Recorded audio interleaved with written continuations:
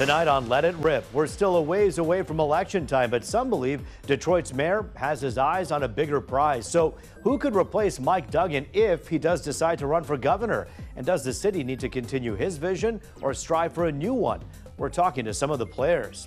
But first, polls show a good chunk of Americans aren't thrilled with the idea of this guy or this guy getting the Oval Office next year. Now, a new effort in Michigan is trying to get some fresh blood. The polling actually shows that the no labels ticket would draw equally from both the Republican and the Democratic side. That's right. A former Michigan congressman wants to help promote the no labels party. So will this succeed where other third-party efforts have failed? Or will it just give us yet another candidate we've never heard of? The debate starts now.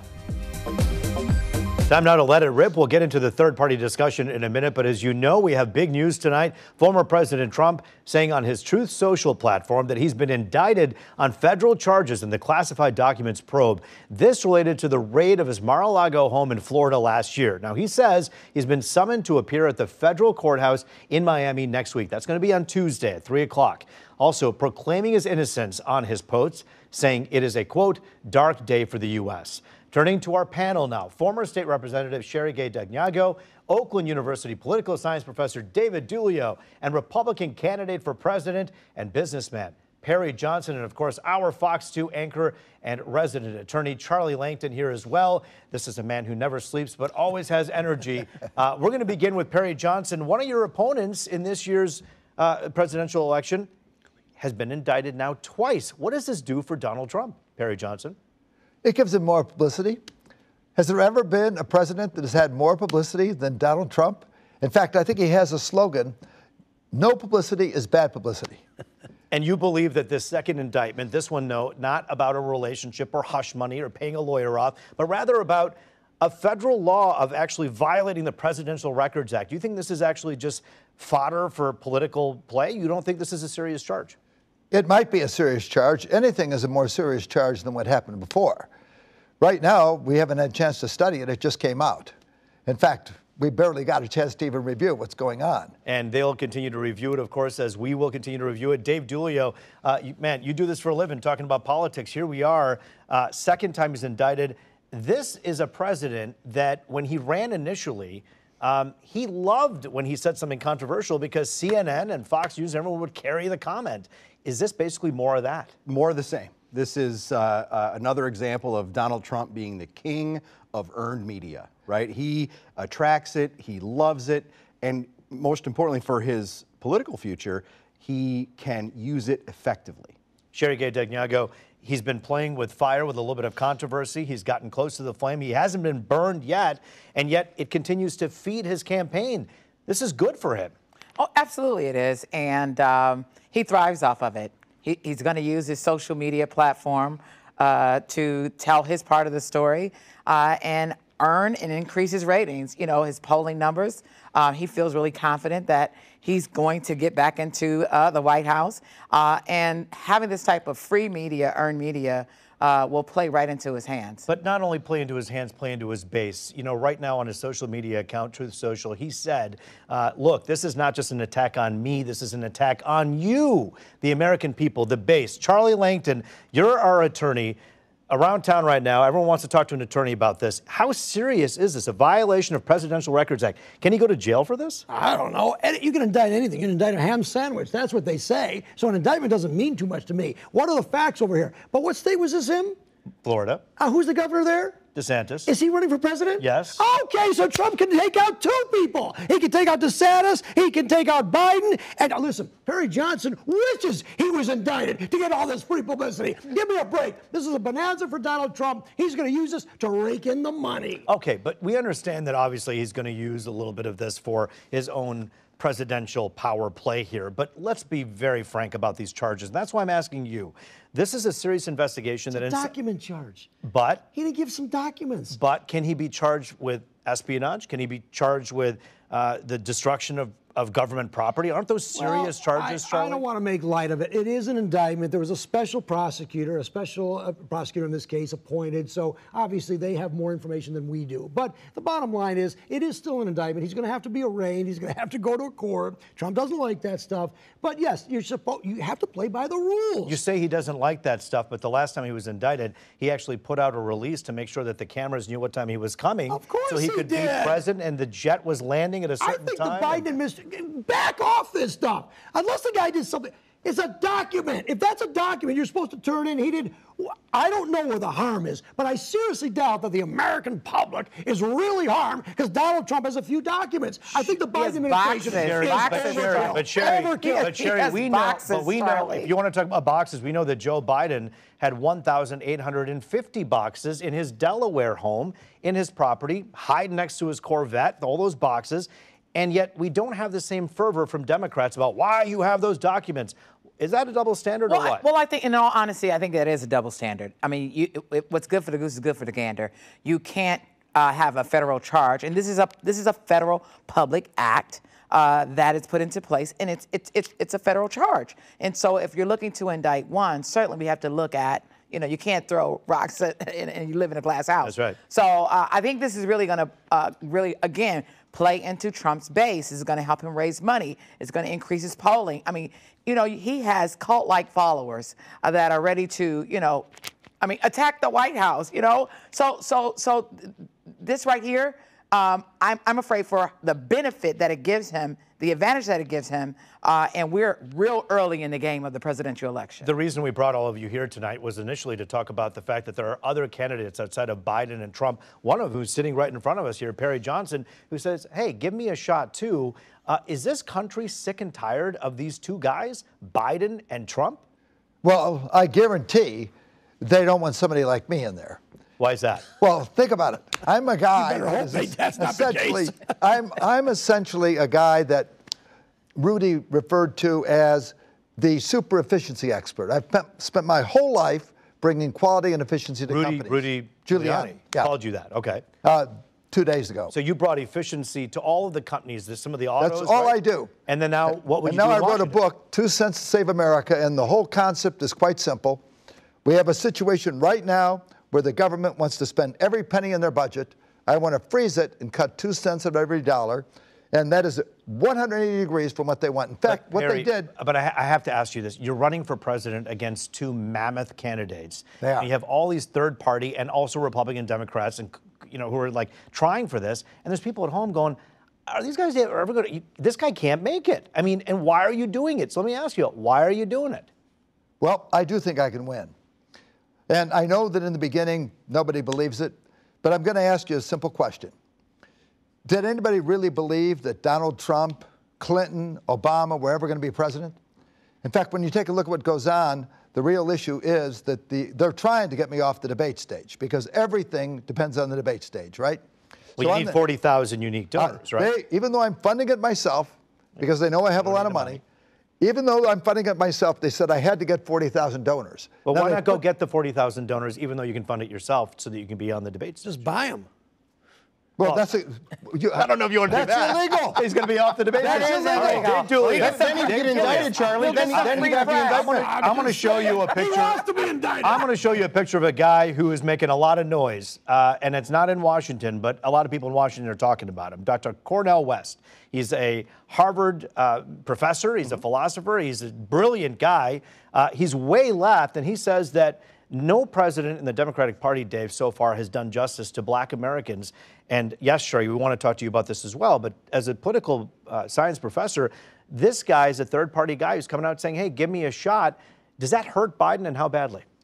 In this case, I don't think it hurts Biden. I think Dr. West is so far on the fringe of the Democratic Party, even the progressive movement, that it's not going to impact the president's run for renomination, and eventually, because I don't think RFK Jr. or other Democrats who are challenging him in the primary have much of a shot either. Joe Biden is running from a position of strength as the incumbent president. I think he will fairly easily defeat all those on the left side of the spectrum. But if you look at some of the numbers, when black voters were polled in 2020, hey, what do you think of Biden? 92% of the people polled said, hey, we like this guy. Recently, they asked, hey, are you better off because of Biden? Close to 50% said, yeah. That's a huge hole there. It's a huge hole. I think, though, we have to think about primary electorate, general electorate.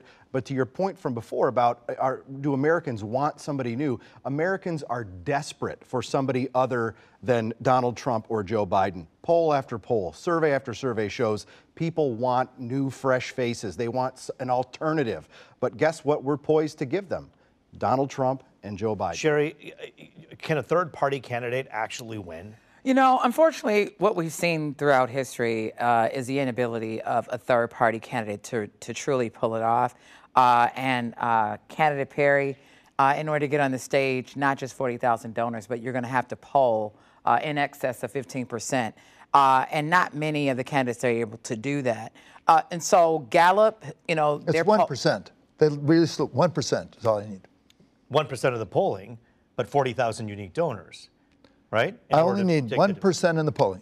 1% of the polling. Of the whole country? Of the whole country. All voters? But either way. 1%. But I guess my question is this.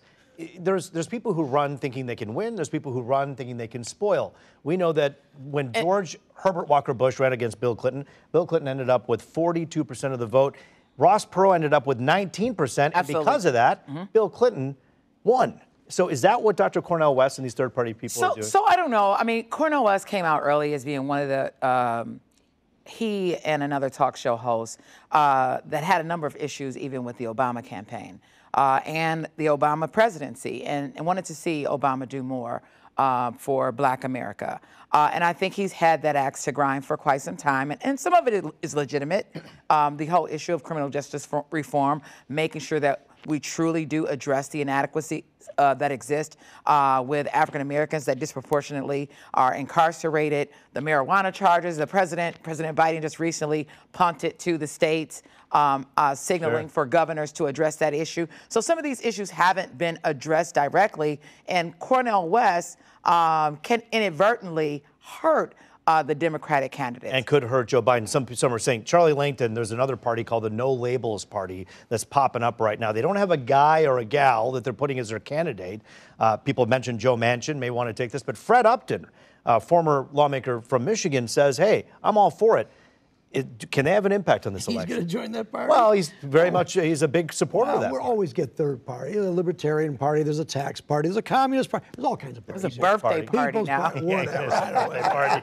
I wish it was a birthday party, it'd be a lot easier. Listen, no, I think traditionally it's going to be a Democrat and Republican, and I think It will. I think the issue is really going to be they're going to have to be a primary that's going to be kind of bloody, but you still have to win an election, and you still have to appeal to some people in the center, whether that's 10%, 15%, whatever the numbers are. And so if you're so divisive within your own party, I cannot see how that person can win a general election. You've got to be consistent. Perry Johnson, if you end up on the debate stage, if you get the 1% and you get the 40,000 donors and you're standing next to Donald Trump and he looks at you and he does one of his wry, comical bits where he makes fun of you the way he makes fun of anyone he stands next to, and he calls you peculiar Perry or something like that, how do you respond to his answers? I'm looking forward to that. I'm waiting for that day. If he does that, it means I'm relevant. In fact, he's about the only guy I know who can bankrupt a casino. Think about it. Now, there you go. There's one of the lines you'll hear. You heard it here I first. need him to go to perryjohnson.com/donate for $1, because that's all I want. Perry, you mentioned Bill Clinton. You mentioned some of the other ones who Barack Obama became president, and people said they didn't have a shot. You're hoping for the same shot. We thank you for joining us and sharing your ideas with us. Thank you. Dave D'Ulio, always a pleasure to see you. Thank you. Let's do it again. And Sherry, thanks so much for your time. Thank you for having me on. Well, guess what? Before we go to break, we're giving you the last word on this topic, because guess who? This guy, Charlie Langton, went to the roads to find out what you think.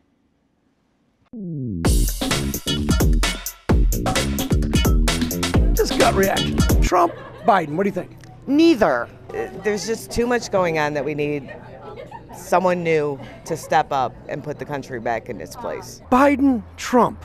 No, thank you. I think Trump was doing an excellent job. I think Biden will win. Why do you think they both have to go? One's been in politics too long, and the other one is Trump won. Trump won. I got 3 absentee ballots in the mail. Did you vote 3 times? Yes. Has Biden been good for the country? He's been okay. He's done what he can. We've had too much division in this country. There's too many people have lost jobs. I'm hoping that there'll be some other choices when the time comes. I'd love to see some new ideas and new changes. Not the same old, same old. As spicy as the food is at the cafe, Charlie will find the spiciest of voices to talk to us. Good work there, Charlie. From one election topic to another, could Detroit soon need a new mayor? There are some people who believe that Mayor Mike Duggan has his eyes on a bigger office, maybe the governor's office. So does Detroit need a new vision or just keep going with his? And we asked our next panel about the big breaking story today about former President Trump being indicted. That debate rolls on next. Back now on Let It Rip, we'll get into the future of Detroit here in just a minute. But if you're just joining us, former President Donald Trump saying on his Truth Social platform that he's been indicted on federal charges in the classified documents probe. This related to the raid of his Mar-a-Lago home last year. Trump says he's been summoned to appear at the federal courthouse in Miami next week. He's proclaiming his innocence. And so we turn to our panel tonight. Detroit News columnist Karen Dumas and Democratic insider and consultant Alexis Wiley. Of course, Charlie Langton with us as well. We thank you all for joining us here, of course, tonight. Let's talk about this. Former President Trump back in the news again. Alexis, this for former President Trump is probably a good thing. A lot of people are saying he wants this press, yes? You know, I don't know, because at the end of the day, the question is, how does this end for him? And one thing that I just feel like, as I see like DeSantis and Mike Pence all jumping in the race, I feel like, and not that they knew anything, like I would believe that the Justice Department acted with, integrity. However, I think that there might be a sense that he's going to go down and he will not end up being the Republican nominee because he is going to get not just indicted, but convicted and sentenced to prison. Thus, DeSantis and Pence will really be the ones who will be battling it out for who's going to be the Republican nominee. That's going to be fascinating. And so that's an interesting take, because the reason people say, why are Pence and DeSantis wasting their time with this behemoth, amazingly popular character, this larger-than-life guy, Donald Trump? Karen Dumas' reasons, because they're saying, hey, maybe he won't be here. Well, maybe not. But, as everything with Donald Trump, you never know how those cards are going to fall. I mean, it's no secret that both the Democrats and Republicans do not want him to run. And so I expect these things to continue to work their way out to keep him out of contention. I do. Charlie, if you're Ron DeSantis or if you're Mike Pence, how much do you use this indictment against him right now at this point? I don't think you can. I think Trump's going to use it to get a lot of money. But think about it. If he didn't turn over documents, if that's the crime, so if that means if Donald Trump turns over the documents, there's no indictment? Does he even have the documents? Let's assume he turns them over. Now, where's your indictment? U.S. Attorney? That's a pretty lousy case to me. I want to see more. We just got this. This is brand new. Yep. I want to read it. I want to see it. But documents? I don't know. Well, we know that Biden also has documents that were questionable in his Delaware home as well. 1,800 boxes sitting in the current president's home. So this conversation will continue. But we brought you here tonight to talk about something else because, look, we're looking way ahead. But as we always do here at Let It Rip, we talk about things that have happened, are happening, and that could happen. And yes, there is talk that perhaps Mayor Duggan could end up running for governor. Alexis, I know that this is your former boss. I know that you know the governor, you know Mike Duggan. Would it shock you if he ran for governor? I think nothing shocks me. I think that there are plenty of people who, dating back to when he decided to run for a second term in Detroit, who were talking about him running for governor. So I know there's a lot of interest there, but I certainly would never speak for him or say what he's going to do. But I know there are a lot of people who are hopeful that he would do that. Would that be good for the state of Michigan if Governor Whitmer left and Mayor Duggan stepped in? I think that Mayor Duggan, I think Governor Whitmer has done an outstanding job. I think Mayor Duggan would be equipped to continue on that great work and continue to expand really the good work happening in Michigan. But I also think that there are going to be a number of other people who enter into the race. Garland Gilchrist, Lieutenant Governor, a number of other people you're going to see come through and make a case for why they should be the next leader of the state of Michigan. It'll be really interesting to watch. Karen Dumas, you wrote about this in your recent column at the Detroit News, and you haven't held your tongue back when it comes to criticism of Mayor Duggan. Do you think that he has the popularity and the ability to be the governor of the state of Michigan based on his job as mayor. Well, let me say this. Just because I disagree, I don't think that should be interpreted as criticism. And I think in politics, a public person has the right to be disagreed with. So I don't, everybody wants to interpret that as criticism. Popularity, a lot of people wanting him that position, I think that's a stretch. However, he is quite politically savvy. And I do believe, based on the internal conversations that I've been privy to, is that that is at least a viable conversation for him. He understands politics. I always say he doesn't know the rules. He wrote the book. So if in fact that is something that he wants to do, I think that he will do what he has to do to make it happen. Whether that will be good for the state of Michigan, that's yet to be seen, because I'm not impressed with the work that I've seen from him as mayor. Why not? Well, because I think it has been self-serving. I think that he talked about population. He talked about reduced auto insurance. I mean, everything that he's talked about promising to do, he's failed to do. He said judge him on those things, and they haven't been done. We talked about investment in neighborhoods. You can go to the No BS News Hour podcast and see we just did a story on that tonight and the proposed split tax proposal, and both of those things are more narrative than they are substance. But Alexis, you take a look at the blight eradication program that has helped many neighbors in the areas that we've spoken to people. We've been out there, and then you talk about the lowest unemployment that we've seen in decades. Are those the two things that point to you as success points? I think that those are absolute success points, but I think there are others. When you think about really where Detroit was before he took office to where we are today, I think that there are a lot of people who will really talk about the investment in neighborhoods, really making sure that blight, I know that people say blight, there's some, I know Karen and others have criticized it, but if you live next to a house that you were terrified would burn down in the middle of the night, or your child was going to walk past a vacant house and potentially have something terrible happen to them, there are families who have stories to say that that's no longer the case for them. There is still so much work to be done. I think the land value tax plan is something that is very smart. For the first time in decades, we're getting at really the heart of what's the issue. And Karen, we'll let you respond, and then we'll move forward with some of the other candidates that may step in. That's no problem. He's done well, I mean, the thing about it is, and again, we actually peeled this apart tonight on the podcast. Let's take this for example. You've got 90,000 parcels of land in the city of Detroit. 60,000 of those parcels are owned by the land bank, so they're owned by the city of Detroit. 30,000 of them are owned by 5 entities in the city. When you're talking structures, that tax implication also benefits people like Dan Gilbert, the Illages, the Maroons, the large structural property owners. What's going to happen to the school taxes? What's going to happen to the dollars that are going into our?